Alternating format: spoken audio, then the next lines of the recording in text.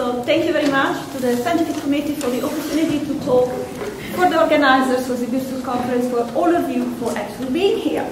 I didn't. Apologies. All right. Okay. Sorry about this. Okay, so this talk is about higher categories in dimension 2. However, I really consider this the stepping stone for a bigger story in higher dimension. So as we know, there are several combinatorial machineries that encode the idea of weak two categories. I will concentrate on two of them. One is weakly globular double categories introduced by Bronk and myself, which is a full subcategory of strict double categories. One is failed two categories, a model introduced some years ago by Joachim Koch as a model of bicategories with strictly associative composition law, but weak units. Now, both of these models have been independently shown to be suitably equivalent to bicategories. What I presented today is a direct comparison between them and proof of their equivalence. In itself, this is not a surprising result in the sense that both of them, we know already they are equivalent to bicategories. But the point of what I'm talking about is that it's a direct comparison that does not depend at all on the equivalence of each of these models with bicategories. And the techniques of this work are sufficiently general that I think they offer a good potential for high-dimensional generalization. The point of this would be, when this will be achieved, that there is a dimension n version of weakly globular n for categories that do satisfy the monotopy hypothesis, and I presented this work back in 2019 in Edinburgh. And there is a model fair n categories, which is a minimally weak model of higher categories. We have heard about this idea of minimally weak models in several talks, John Bull, Virginia Chen. So doing this work for higher n would constitute a proof of a version of the Simpson's weak units conjecture. This is not what I'm doing now, but it's a stepping stone towards that. So I give this as motivation. A few preliminary basic things. We have a nerve functor from internal categories in a category C with pullbacks to simplicial object in C. A simplicial object in C is the nerve of an internal category if and only if all the signal maps are isomorphous.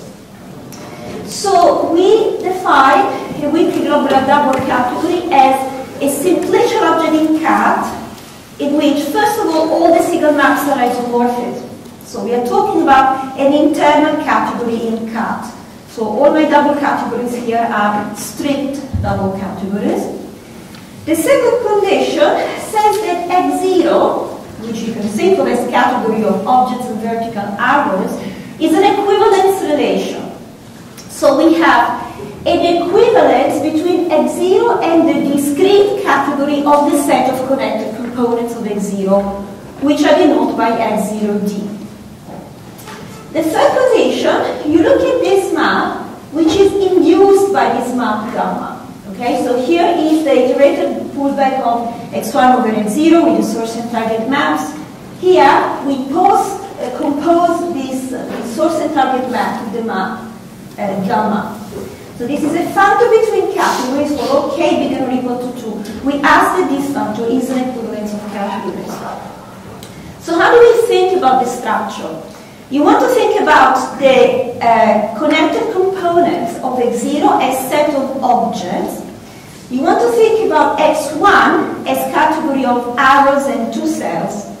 So what is the purpose of this condition? It's the one that regulates the coherent behavior of the compositions. And you don't see in this model explicitly the coherence axioms because they are automatically embedded in the combinatorics of the structure. And Bronk and myself showed that this is suitably equivalent to bicategories, but as I said, this is not the direction in which I want to go. Okay, so now we leave it here for a moment, and I want to now introduce the Koch model of fair two categories. To do this, I need to recall what Joachim calls the fat delta. So I'm going to adopt a slightly different definition of the fat delta, although this was meant mentioned in his paper, but I'm going to actually give some more details about it. I believe this is a very interesting category, even independently on the work that I presented today. So I want to give a bit of advancement at this conference about the fat delta. So first you consider the category of epimorphism in delta, whose objects are the epimorphism and whose morphisms are the commuting squares in delta, like this. The fat delta is similar in that the objects are epimorphisms, but for morphism you look at the commuting squares in which the top map is a monomorphism. So presented in this way, this does not carry a lot of intuition. So in order to make sense of this, I will first give a slightly different description of the category of epimorphism in delta. So remember that we can think of the ordinal n as a category. So if you have an epimorphism in delta from n prime to n, this identifies a wide subcategory of n prime, so a subcategory with the same set of objects, but in which we say there is a map from I to j, if and only if eta of I equals eta of j.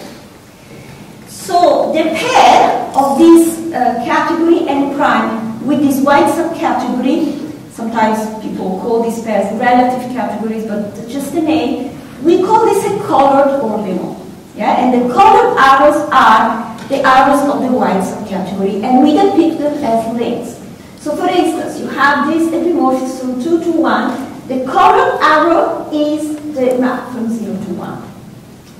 What do we do with this? Well, now let's think about the commuting diagrams that give you the epimorphism in the morphism in epidelta.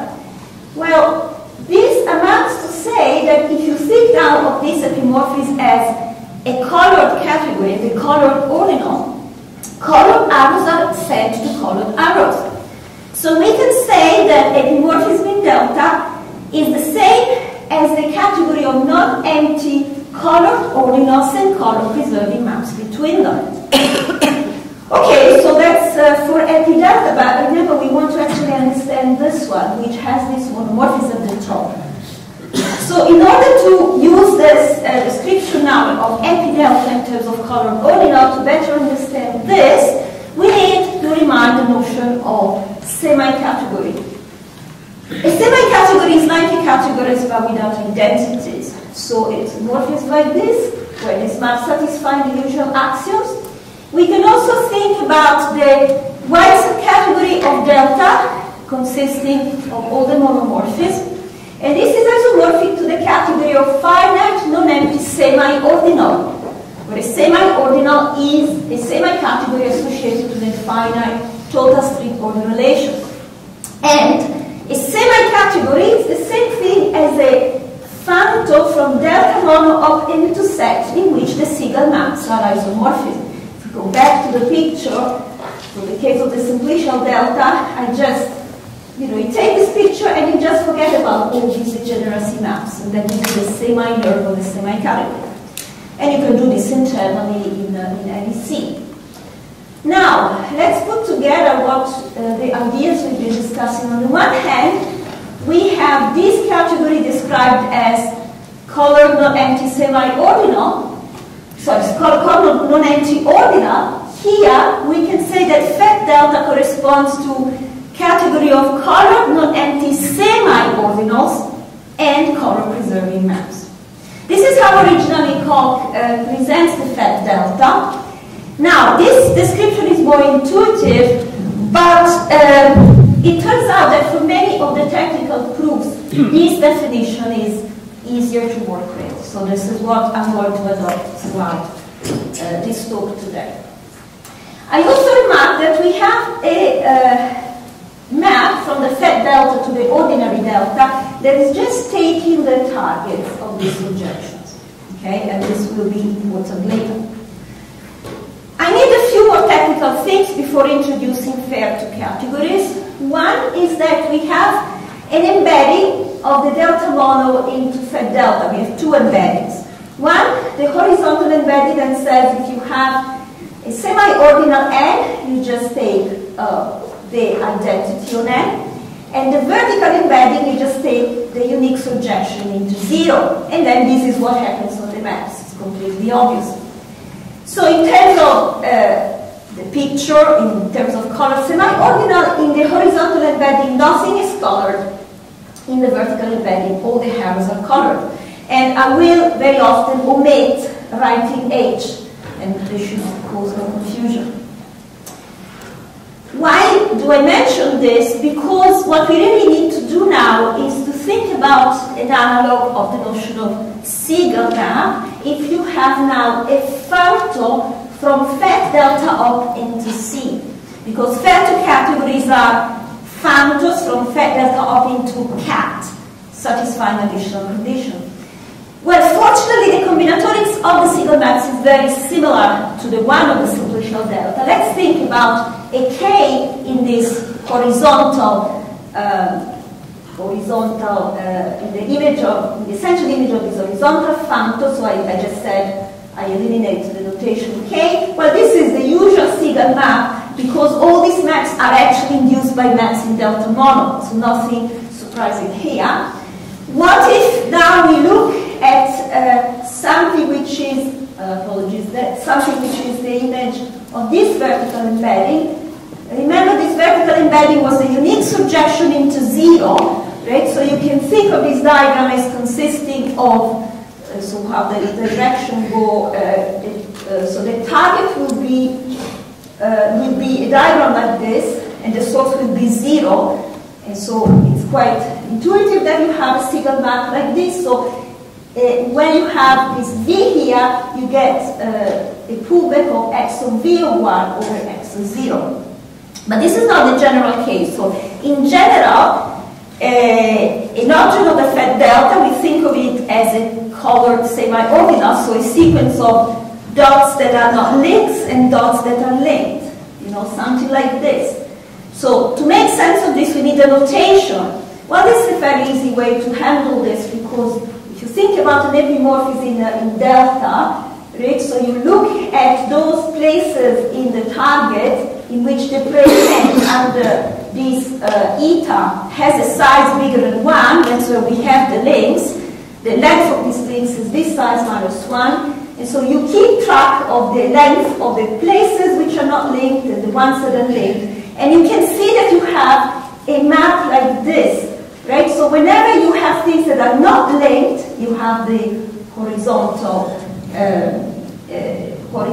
maps, and here you have the vertical maps. So if you put together this map with the ones of this slide, what you obtain is a map we call our Siegel map from x eta to a very long pullback of either x1 over x0 or xv of 1 over x0. And I'm not going to write everything on one slide, but let's look at an example. Right? So you have this epimorphism, and here you have the Siegel map from here, and you see that you have a length or a link of length 2 here, so 2 copies of xv of 1. You have 3 dots that are not linked, so you have 3 copies of x1, and you have 1 final link here, so 1 copy of x of v of 1. And you can see how this works in general. So Siegel maps exist for Fantos from Fet delta up into C. Finally, I can give you the definition of Ferto categories. So first of all, we think of Fet delta as a colored category. So a category with a white subcategory. The colored arrows are the ones that are set to identities by this projection pi. And category is a colored categories where the colored arrows are the equivalencies of categories. So we say, so that's the definition of Koch, a Ferto category is a color preserving Fanto from Fet delta up into cat. What does color preserving mean? It means that these vertical arrows are set to equivalencies of categories. The other condition is x0 is a discrete category. And all the Siegel maps described previously are isomorphism. Okay? Let's try to make sense of this. So we want to think about x0 as category of objects, discrete category of objects, x1 as category of arrows, and xv of 1 is category of weak units. What does it mean to ask that the signal maps are all isomorphic? It means that we have semi-category structures internal to cat on A and on U. Okay, so we have a semi-category in cat here, so this is a composition which is associative, and we have a semi-functor, so a diagram that commutes in the obvious way. What about the preservation of colors? As I already said, preservation of color means the arrows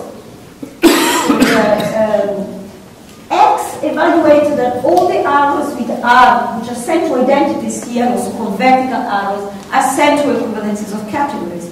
Well, it turns out to be the case that these vertical arrows are generated by just these 5 arrows in fat delta. So this preservation of color can be reduced to this condition, that these 5 maps are equivalencies of categories.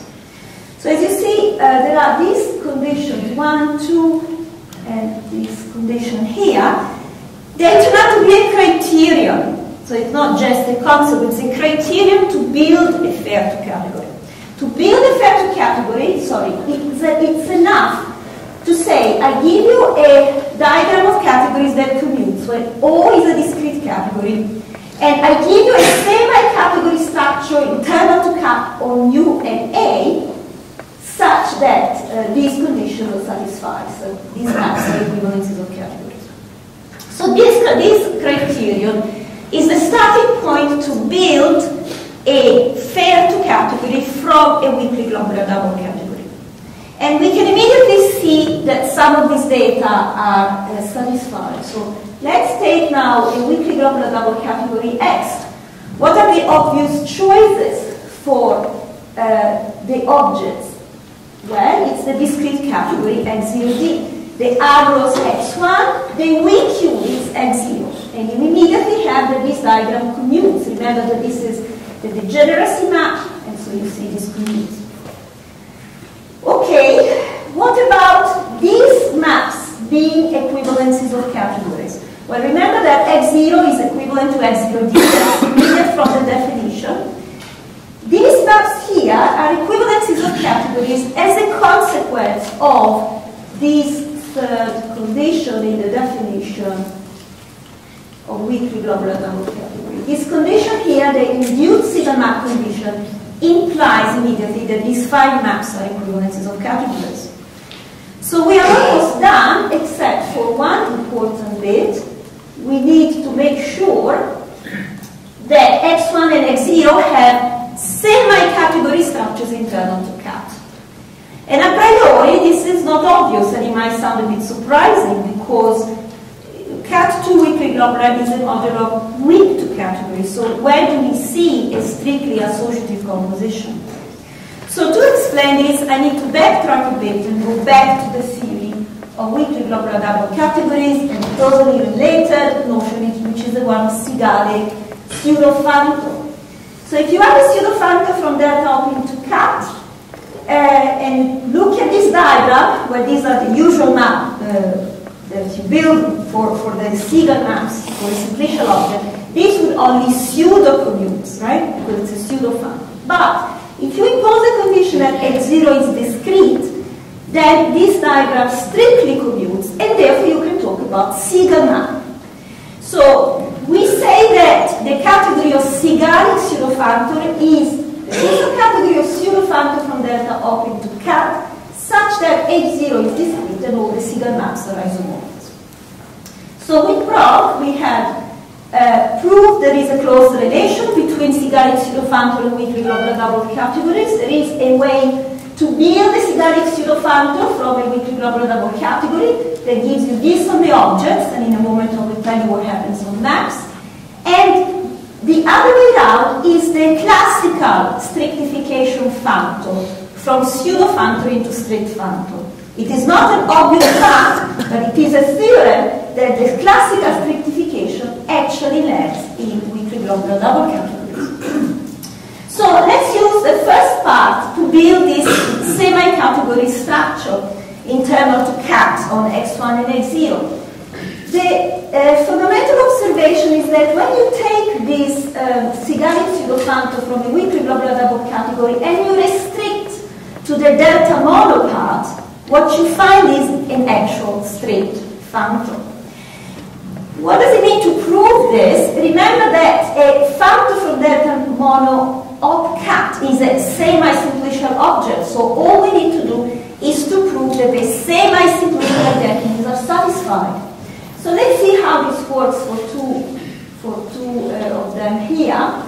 And how do you build this phantom on maps? I said I'm going to tell you in a minute. What you do, you need to pre- and post-compose by the induced Sigal maps and their pseudo-inverses. Remember, the induced Sigal maps are equivalences of categories.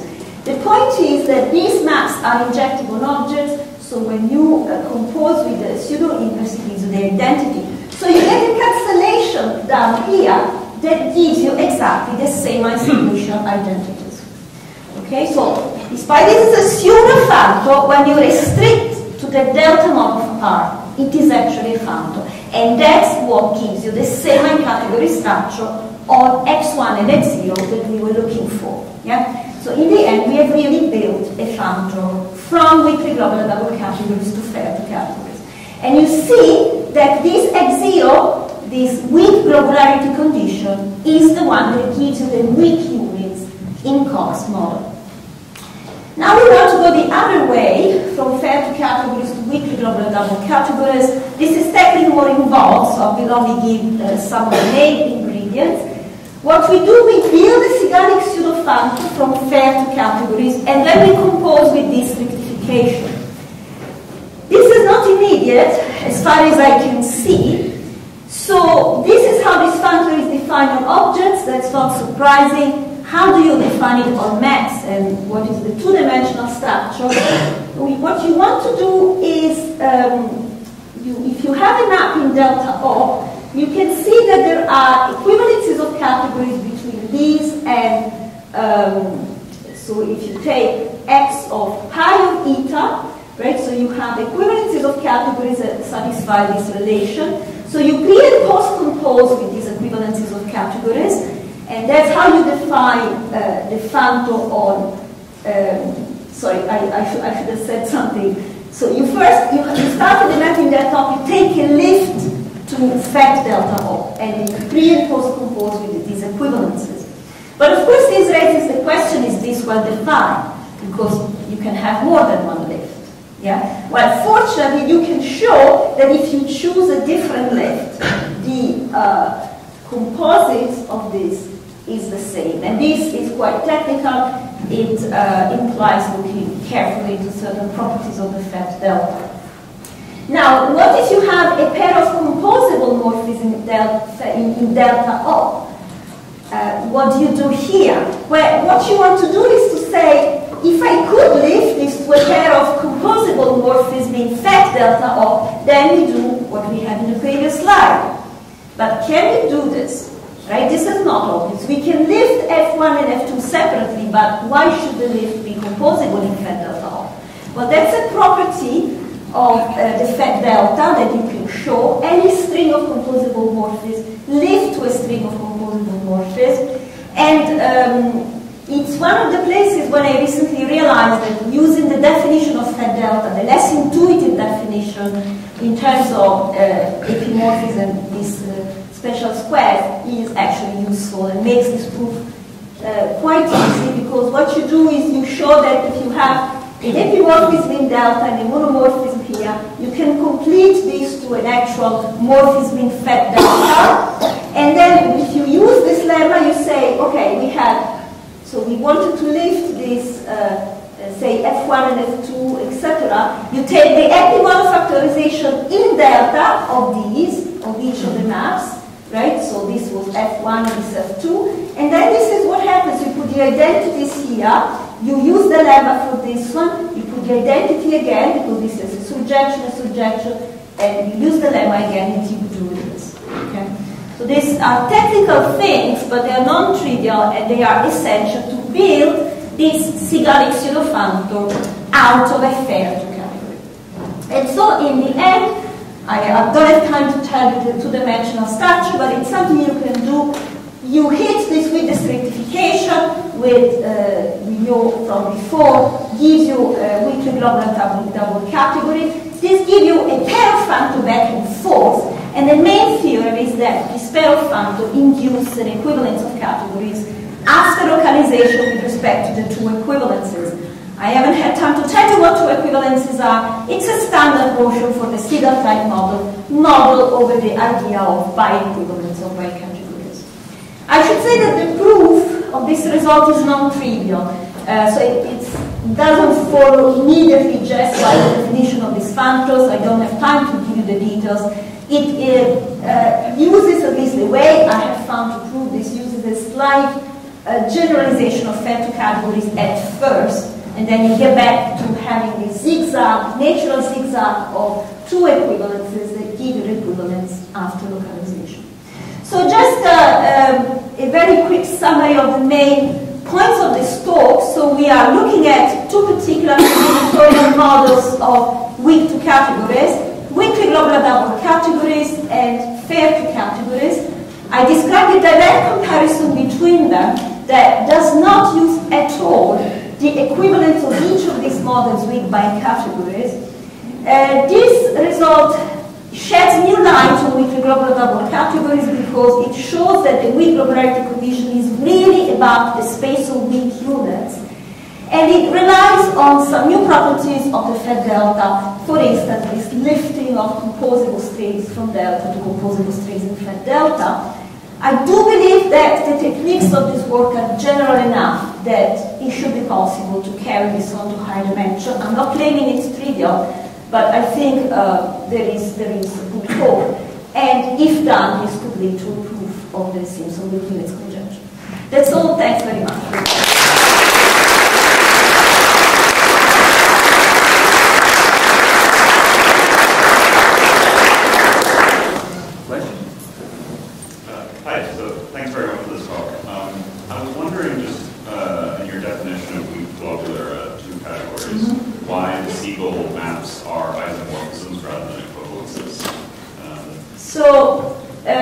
Sure.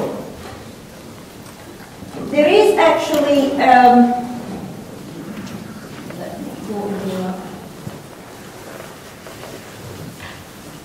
Oh, sorry, no, it wasn't at the very beginning. Was it here? No. Okay. So we have actually three Siegel type models. We have Thompson-Manning model. So all of them sits inside delta of cat. In Thompson-Manning model, the F0 is discrete and the Siegel maps are equivalent of categories. Then we have cat2 weakly globular, which is the one above. And then we have what I call cat2 weakly globular, which is what you're referring to. So in this model, F0 is an equivalence relation. The Siegel maps are equivalences of categories. So these two models are included into this. So these three models are equivalent. Okay, and there is a generalization of this for all that. So is there a reason? Now, but to answer your question more precisely, why am I actually sticking to this one here? Because there is a point where I'm saying it's essential to use, where is it? Okay. It's essential to use the fact that this map is injectable on objects. Yeah. So that's why that what this model gives you. So starting from this model, I am able, in this way, to build a fair to category. If you start with this, well, I gave it some thought to it, but I think at least it would be more complicated. Okay. So I think this is a good model for that reason. And I would expect the same story to carry on to high dimension, that it's better to work with cat and weakly globular rather than ta and weakly globular. However, from the point of view of the modeling of the categories, all these models, also for higher end, are the same. Further questions? I do have another question. Maybe a sort of like broader question. Yeah. So you have this modification of delta to fat delta, and this gets you a hold of weak units only, and so you can talk about the weak units being sufficient. Do you think there are other modifications of delta that could talk about, say, just weak interchange or weak associativity, and showing that these are sufficient for all types as well? That sounds like a really good question, but I have no idea. Maybe Joachim introduced the fat delta. Maybe he has some intuition about that, but no, I don't.